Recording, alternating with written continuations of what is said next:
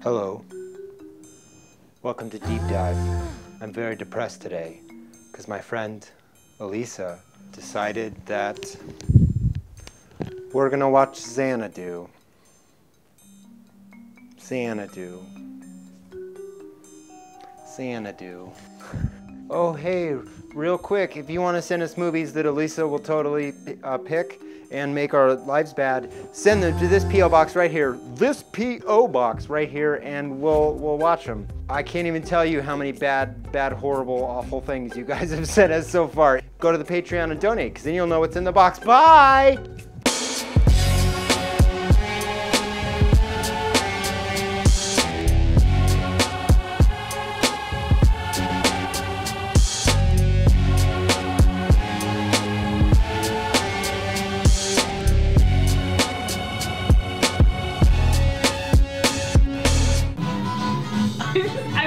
Genuinely excited for this.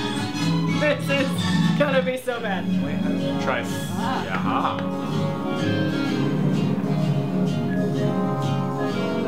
It's like a cucumber with wings. What is that propeller even pushing? It's not. I mean, it's an airplane in space. I'm starting to wonder if they've even thought through the logistics. Oh. So the plane gets bigger every time? But it's changing. Now it's the Concorde. Modern. Yeah. The staple of modernism, the Concorde. At the time. Oh. Yeah. All right. Well. That title treatment. Xanadu, master of the universe. Yeah. I'm so excited. This is so good. I need you at like a 2. You're at like a 50,000 about this. Electric Light Orchestra. Oh, wait, really? Sorry, the soundtrack? Yes. Okay. Yeah. Yep. All right. ELO. So right. into it. All right. So Xanadu, what? So we're watching Xanadu. The skies are dark because the stars are all here, folks. I don't know either. Well, but you were leveled. Fuck! God, Mikey's. Oh no, he's on the floor. We're gonna need emergency surgery. What happened? In the studio. Oh, he's saying we should go on. Our brave captain. Our baby boy. All right, this is my fault. I'm going to say this right now. I love this film. The rest of the people I work with may have different opinions, but I unabashedly love every part of this film, except for the main character. So I love it effortlessly, but I have no goddamn idea what is happening at all. But what has happened in the movie? Oh, Lord. While you were eating lemonade Sour Patch Kids. So this guy, Sonny Malone, which is so, let's just make up a name to stick on a screenplay. But that's because he's very, like, not a character. No, he's a walking jaw. Yes, yes. Apparently he drives the women crazy. Is this the same Sonny Malone that drives women crazy? I'm gonna go find out. No. No, I don't Not think at so. all. I don't know. Let's ask the women in the room. Right. Them jeans. No. You into this? You ready? You ready? I don't know who she is. Oh God, this hair. Now this guy, on the other hand. Hair is so good. My name is Twarl. So there was an artist, and he doesn't do an art. And Kiss, art. Okay. Abandoned roller rink. Yes. Dancing. Ghost dancing. Yep. So, yeah. That's the movie so far. Nailed it. Got it in one, this guy. To make that slightly less cryptic. Sonny Malone, not a murderer. Not a murderer. Not a murderer. But a painter in California who specializes in the definitely lost art of painting album covers way bigger for marketing purposes. But see, here's the problem, and this is where the tension comes in. We start him off with, he's trying to create art and he can't. So he crumples up this piece of paper and in just a fit of despair, he litters. Wait. I don't know what's happening, but I'm so excited. I'm into this. Is it too early to say that this actually is my aesthetic? Like neon trash? Neon trash. That's me. I guess littering used to be okay. That invokes the muses. The muses do this lovely, like, modern dance, and we get to see all of them, and then they fly away in bursts of light. Yeah, they illuminate the Hollywood sign. Yeah, it's fun. There's a lot of neon in this. But the idea is, the sort of implication is that it's her and this other, is it a gaggle? Is it a school of women sort of dance out of this mural, somehow inspired by his shitty art. People often associate the 70s as the decade everybody was on drugs, but I submit it was the 80s. Leg warmers, though. Now that all the women have ran off the mural, it looks like an Olive Garden. Oh, I missed when he met Olivia Newton-John. Olivia Newton-John. Apparently. Olivia Newton-John. Oh my goodness. Now I'm never gonna be able to not say Olivia Newton-John. Which is fine. Which is totally fine. Well, he gets sort of like drive-by'd, smooched, Yes. and then peace. Skates up, kisses, skates away. It's a pretty baller move. Yeah. Like, very much a power play, which I like coming from the muses. So he's obsessed with her, Yes. and she just kind of like runs up and kisses him on the beach and totally pulls like a "see you later," which I thought was pretty funny. Because when he finds her later, because he obsessively is looking for her, she's just like, "Oh hey, no thing. There's no thing here." No, There's I'm just nothing. gonna like skate through an abandoned building. Olivia Newton-John's character is, like, bubbly is the only word I can Yeah. describe her with, because we've not gotten a lot from her, except she really loves roller skating with her arms out. My whole thing is that is a thigh-high slouch roller skate. Yes. Thigh-high slouch roller skates.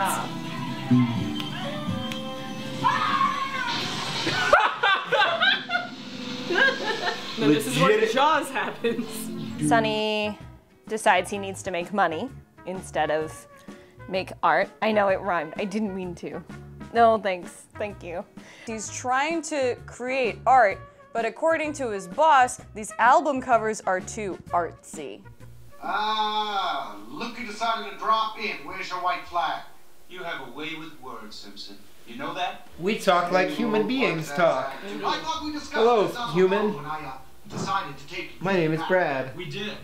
Yeah, his boss is the most like 80s movie boss of all time. He's never like a guy who actually owns an art studio, which he is. But I have one question. Why the hell did you take me back? Simple. You're good. And you're the fastest painter around. But this time no more artsy, craftsy, Sonny Malone touches, huh? Just enlarge the album cover the way I give it to you. And by Oh, coming okay. in loud and clear. Yeah. But it's like everyone out there is in an art studio, but his office is like 80s cocaine kindergarten cop villain kind of like. Upturned penciled pomegranate on the desk for no reason. Yeah. Like he's just gonna tear into that shit next chance he gets and just like. I don't know. It's Chekhov's grapefruit. And then he just gets obsessed with this mystery woman that smooched him. Well, because she shows up on the album cover he's painting. Right. So then he's like, oh, I've seen her twice in one day. This is fate. And he goes to find her. He runs into what seems like a homeless Gene Kelly playing the clarinet on the beach because of course he can. You know, I used to be in the music business, but now I haven't watched my call retired. It's a refined name for bum. Anyway, now we're best friends. We gotta spend all our time together. Oh. Without question, the best thing about it right now is Gene Kelly. Oh. Who is phenomenal. Like he's acting in this, like he's acting in a Scorsese movie where everyone is nice, basically. Those women just let him take the motorcycle. In exchange for popcorn? Motorbike? Everyone in this movie is like effortlessly Yeah. nice Yeah. and like kind. I understand why you love this movie. It's pure at heart in a way that I really have not seen in like movies of the aughts and the teens. Yeah. It is clearly yearning for a time that no longer exists even when this movie existed, let alone It kind of feels like it's trying to be in 3 or 4 different time periods and fulfill the needs of those different time periods, but only in like one scene at a time. And then they're like, cool, we have enough of these scenes. We have a movie. Oh, they're whistling now too. I think what saddens me the most is that this was clearly made by people who adored the cinema of the 50s. Yeah. And it's like, why can't we still do that? And then it's like, oh, Yeah. that's why. And we find out that Gene Kelly's actually super rich because he is a famous musician. And then he dances. It's tonally just kind of like, and then dance. So there's kind of that disconnect, but I think the music is really lovely. ELO is one of my favorites. Yeah, it's sort of all over the place, but we're kind of setting up this kind of thing where the central conflict seems to be between art and commerce. Oh, was that it? Was that the film? Look at his face. He's so happy. Oh, that's great. This is the most wholesome episode of Deep Dive. Until it gets raunchy and shitty again. Yeah. It's fun. It's fine. I really want to read the original script of whatever this movie was supposed to be, because I get the sense that this was one of the 70s things where someone's like, it's a really cool thing where people open up like a roller rink or something like that. And then like money and executives kept coming in and then like, another dance number! And then it just became what it is now. I don't know. But it's fun and awesome and I love it. All right. Salted caramel Oreo thins. Here we go. Yeah, all right. They're fine. I like them. It reminds me of something. Oh my god, she's broken. Ah! Wow, Behind they you! pulled the horror movie reveal, They did. and she's gonna be right behind me. You know those McDonald's cookies? Mmm! It tastes like those. Yeah. Oh, she's not there anymore. Oh, man. Yeah. I mean, Hey! Oh, I'm sorry. hey! This could turn into a like vampire movie very quickly. How long have you been standing there? So now they are dancing to a song where they are singing. Oh, hey. Oh, he's gone! Oh, he's gone now. Oh! He died. He's in hell. It cuts to a Dark Souls screen. You died! Mind freak! I love this so much! I think I do too. Like, this isn't even hard to love. No! Sometimes Deep Dive's hard to love. Yeah. This is not hard to love. It's hard to understand. Oh god, you're screwed. You have no chance. That's why I love it though. Here's that. You want a cookie? Oh, fail. That one was in my ear. You don't want that one. So we're still watching Xanadu, which we're excited about. So stoked. What has happened so far? So much and yet so little. Yes. I don't have any idea what's going on at all, but I love it. I'm having so much fun. I am getting such a contact high from being in the same room as this movie. So, I'm usually a teetotaler by nature. Don't drink, don't smoke. What do? I feel slightly elevated and slightly enhanced, and I don't think it was the Oreo thins. This movie's doing a lot. It is doing the most. Yeah. And I'm a huge fan. The movie gets a contact high from itself. Yeah, exactly. Because at one point, just to go to the best sequence from this was the random Don Bluth animation sequence that sort of goes Sword in the Stone, but like Sword in the Stone plus cocaine. And it was really beautifully animated. Yes. It's gorgeous. And they turned into fish at one point, and then birds. However, she was still wearing leg warmers as a bird. it's a cartoon bird with leg warmers. It's great. I love it. Which is my favorite genre of film. It's fantastic. Plot-wise, oh, it's weird.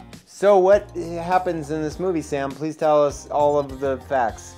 The question is not what, Mikey, but when. I don't know if this is like a film thing. Y'all film people know how people usually set this up when they're successful at it. I don't know how long has passed in any of this plot. You're not wrong, is the thing.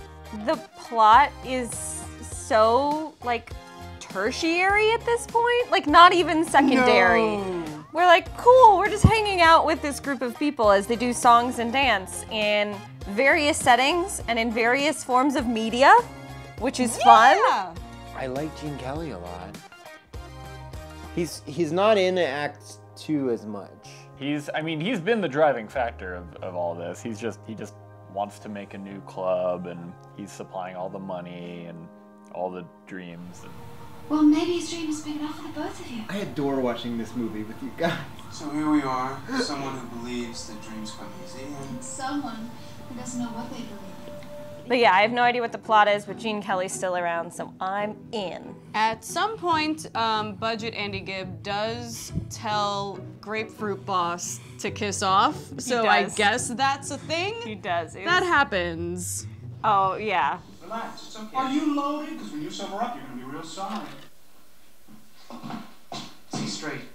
You told me if I didn't do things the right way, I'd be fired. I love how everybody's like, no, but are you high? Like, for real, just tell me if you're high. It's hard to combine that, like, very real-world thing with, like, alien mural sirens. I don't think blowing up your job to hang out with an alien and drink champagne. You shut your fucking mouth. It's the only thing he has in life. Let him have it. I know we've talked about editing before, and again, I'm the least qualified person to talk about this. But there is this editing transition I have never seen before, and I can't say I'm surprised by that. It's not like a Ghost of Mars situation where it's like, okay, you have a crossfade, you gotta wipe, and it sort of stays there. We are playing in the space of the Venetian blinds. Yes. We're going Really to Venice, exploring. we're going to Rome, we're going diagonal. See what we can do with going this at an one angle. concept and just like really just tear it apart and see. So we have like vertical, diagonal. I think there was one like from the center going out, which like screens don't do that, but this editing does. Oh, really? They're like leg warmers? They are. Oh, that's fine then. Whoa! I've never watched a movie where the transitions get that much of a, like, reaction. It's great.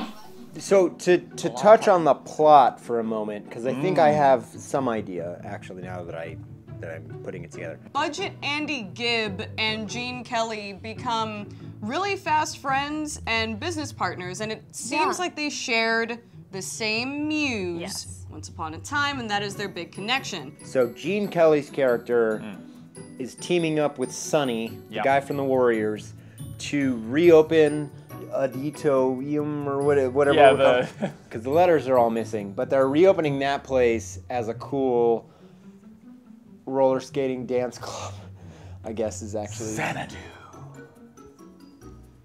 And then there's this really fun scene where they're kind of trying to figure out what is the sort of vibe of this new place that they're trying to put together. Yeah. The like 50s versus 80s musical interlude was fantastic. Gene Kelly wants the like classic 1950s big band up on stage, swing dancing happening down on the floor. But of course, Sonny wants like super 80s, bright neon orange, rock and super roll. androgynous. Over there, a great rock and roll band. Oh. This is the 80s. Oh. Wow. Do you really get to say this is the 80s, like a month into the 80s? And so they actually do those two different scenes. And what I think is really lovely is throughout the scene, it seems very, not competitive, but very contrary to each other. And by the end of it, they're like dancing together and the actual stage like interlocks. Oh, oh, oh. The 50s and the 80s are colliding. Oh my god. And this is where girl talk.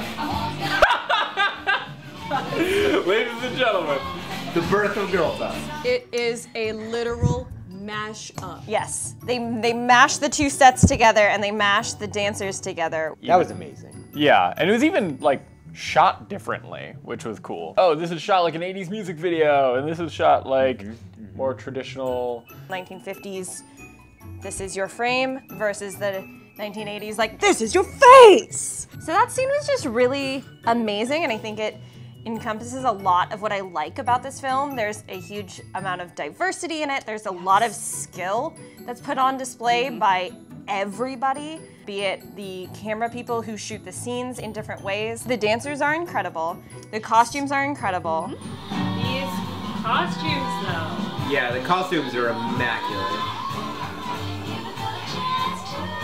It's a little known fact, Xanadu won Project Runway this season. It was crazy, I couldn't believe it.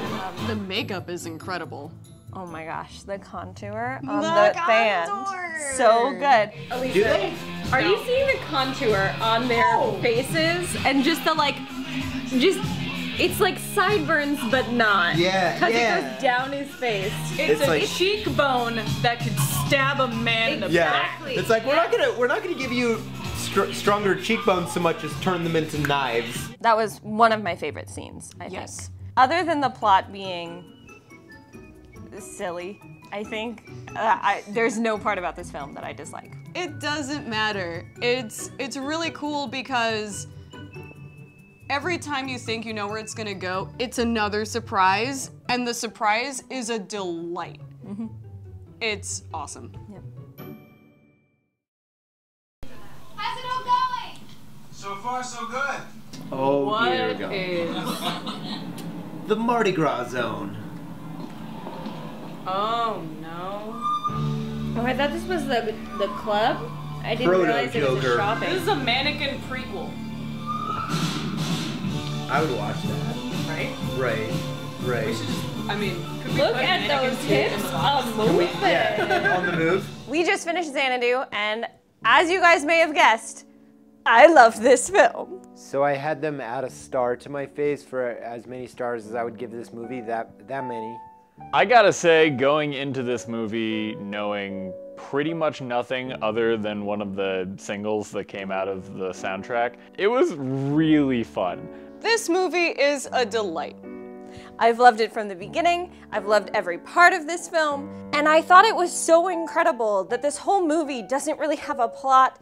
The love story is loose at best. Plot thinner than this guy's acting chops. I don't know what was going on with the main character in terms of his sheer woodenness. I feel bad. Let's just put him to the side for a second. This film, unlike pretty much anything we've watched on Deep Dive, because like obviously we are trying to like do a thing here and watch really difficult movies, and this one wasn't difficult. It was just fun. This is the most fun we've had shooting any episode.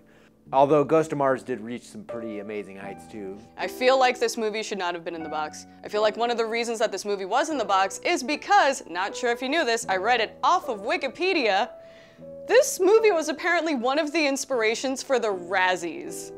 For the record, I'm the one that put it in the box. And I'm the one who picked it, because this movie's so good. I had a great time watching this.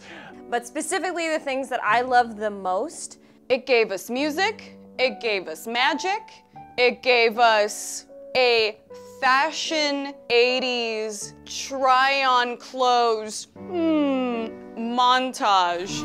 It's a fashion montage. Yes, it's an 80s montage where people come out and then people go, no. Yeah, like Gene Kelly's trying to impress these people. Hey! I love That's it. that. Oh, yes. Oh my god. Yes. It's working. It's working. Yes. Oh my god, how does it get better?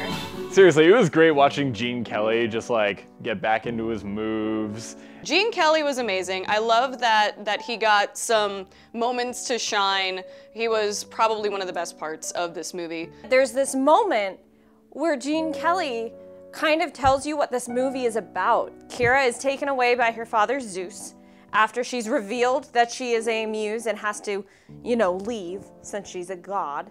Olivia Newton-John is just an Aussie treasure. Sonny goes and he sits on the same rock where we first met Gene Kelly.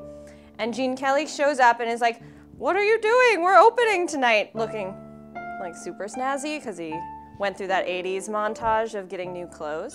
I didn't know I needed an 80s montage with Gene Kelly in it. I'm sorry, one of them was wearing a wrestling belt as a fashion accessory. Sonny's like, "I can't do it. Xanadu was dead." He says that because Kira's gone. And he's like, "Well, it was only possible because Kira was there."